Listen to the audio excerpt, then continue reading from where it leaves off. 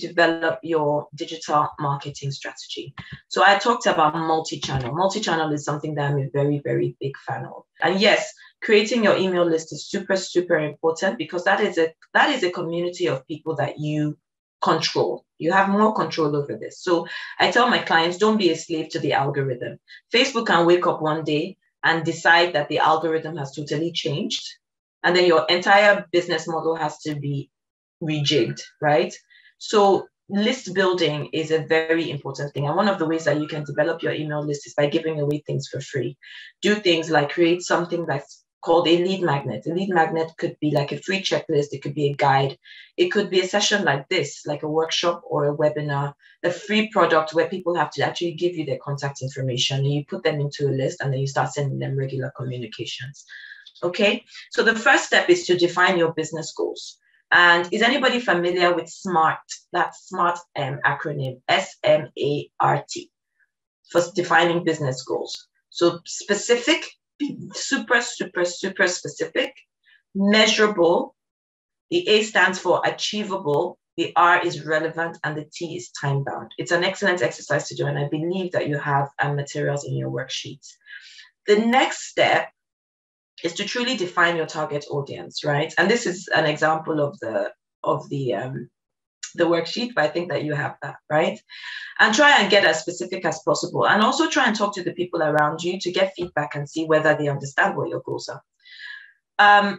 So your target audience has a lot to do with demographics. So things like age, gender, income, interest, location.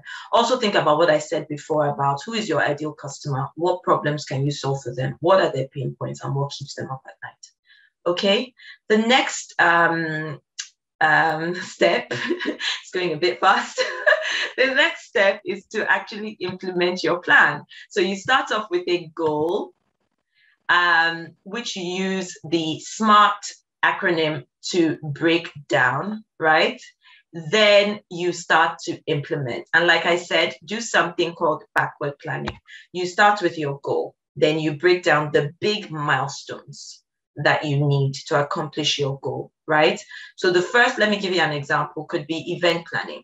Your goal is, what does success look like for you? Success is a well-attended event that goes off very, very smoothly, right? So in order for that to happen, what do you need? You need speakers, maybe, you need a venue, you need an agenda, and then you break down the tasks that you need to do underneath that. So back to our digital marketing strategy, right? The landscape is diverse and it really depends on who your customers are.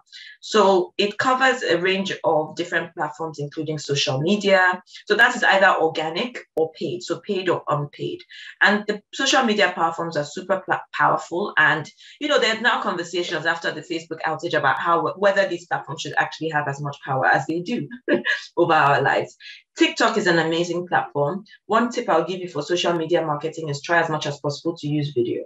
You don't always have to use video where you show, because a lot of people are camera shy, but think about using video. There are lots of useful tools out there. Canva is one of them. A lot of people use it. Try it out. It will make your design process that much easier. There's also digital advertising. So what we call PPC, which is paid per click.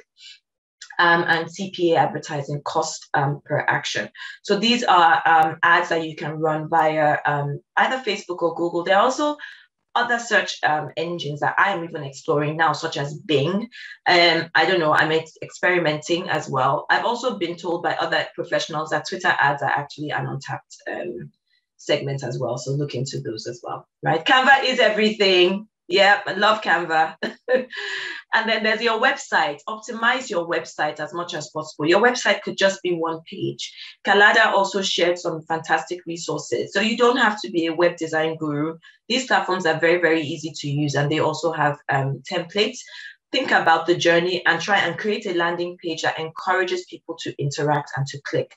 Use a tool as well called Hotjar. Hotjar, I don't think it's free, but it's very useful because it gives you analysis about where people are clicking on your site, and it gives you a good insight into human behavior, okay? Email marketing is everything, right? Email marketing is such an amazing resource. You can write emails to people to nurture your relationship with them, to convert them. So there are people that you would get into your funnel through maybe your lead magnet, you get their email address and send them valuable information, okay, and connect with them. Yes, it's called Hotjar. So the next is also review sites. Reviews sites are really important. This is what you call social proof. If you've interacted with any customer, make sure that they give you a review and a testimonial and put that on your website, send it out on email and put it on your social media. Okay. Somebody says they've been living in a cave. No, Jean, I'm happy you're here. It's called Hotjar, Hotjar. The next thing you need to do is make sure that you are tracking your performance, right? There is no point doing this work and not tracking results, right? You're running a business at the end of the day, okay? So what you need to do is figure out the different ways that you're going to track, check your results, and tweak and optimize as much as possible. So when you're running ads, check your clicks, check your locations. These are dynamic platforms, right? So you can go in every day if you want. There's something to be said about being slightly obsessive about the analytics. I come from a startup background. In startups, you check your numbers on a daily basis, and you're almost always in what we call sprint mode, right? So I'm trying to hit a number of conversions, and I'm checking each day how many I got the day before, what works, what doesn't work, and optimizing my actions going forward.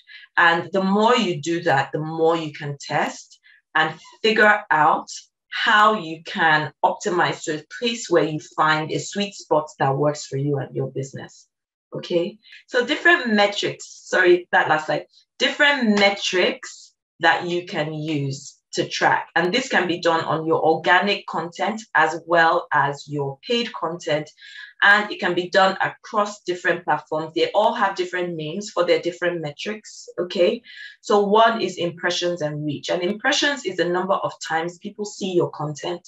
Reach is how many people actually saw your content, okay? Consideration, so how many people are visiting your website? How are you tracking those analytics? Are you using analytics, Google Analytics? On Wix, there's also got analytics of their own. And then how many leads are you generating from your traffic? So is somebody visiting your site? When they visit your site, what are they doing? Are they leaving information? Are they asking to contact you? Are they buying your products and services? How many leads? And these are quality leads. And lead generation is one aspect of lead management. So you've got the generation side, and then you've got the qualification side, and then you then start to figure out who your customers are, because not every lead is going to convert at the same time. That is a whole other workshop, guys. Conversion, so sales revenue, you're running a business, how much money are you making? And this goes back to lead gen. If you're generating 5,000 leads a month, out of that 5,000, what percentage of them is likely to convert? How many of them are actually spending money with you? How many of them are worth your time? Because your time is your most valuable resource. So you need to be very, very careful about how you're spending your time. For solopreneurs as well, for a lot of people, you're running your business by yourself. So how effectively are you using your time, right? And cost per acquisition. So how much does it cost you to acquire that one customer? So if I'm spending $1 on one customer, how much money am I making off of that customer, right? So it should not cost you $50 for a Facebook ad to convert one customer who's going to spend $10 with you. It's just, just do the maths and then you can figure that out. So there are different tools that you can use, such as Buzz2Know. Some people have also mentioned Facebook Ads Manager and Google Analytics. So yes, track your acquisition costs. It's very important. Rule of thumb for us, like me in my business and in my career, has always been kind of like not to spend more than $1 per acquisition, and just set yourself a benchmark that works for you and your business.